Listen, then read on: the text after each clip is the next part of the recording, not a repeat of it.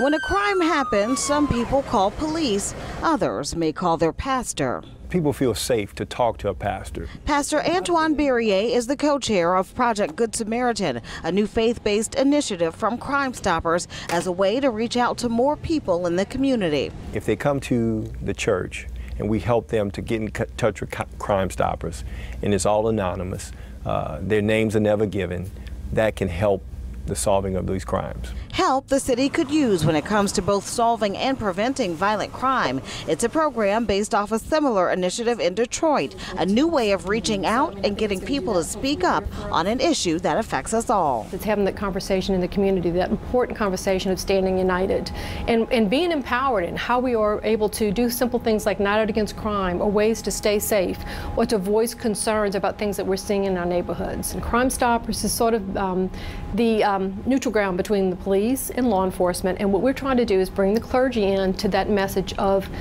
assistance.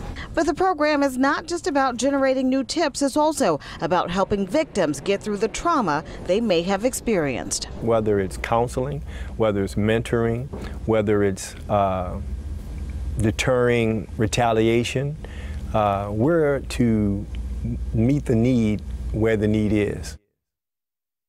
So the head of Crimestoppers says maybe about a dozen churches have signed up so far. In addition to big churches like Household of Faith, they're hoping to reach smaller churches and smaller congregations in order to have the biggest impact. Reporting live from New Orleans East, I'm Gina Swanson. Back to you.